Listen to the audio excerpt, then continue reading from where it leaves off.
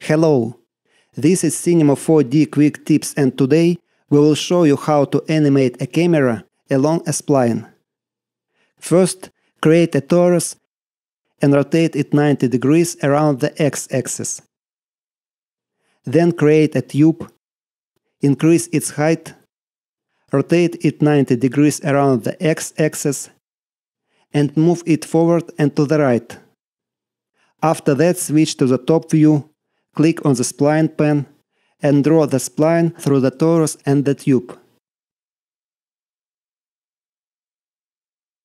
Now switch back to the perspective view, create a camera, right-click on the camera object, select Animation text, and click on Align to Spline tag. Then drag the spline into the Spline Path field, check the Tangential box, and move the slider of the position parameter. It's OK.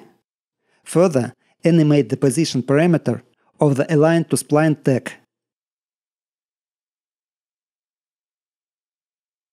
After pressing the Play Forward button on the animation toolbar, the camera moves along a spline. Finally, switch to the camera view and play the animation again.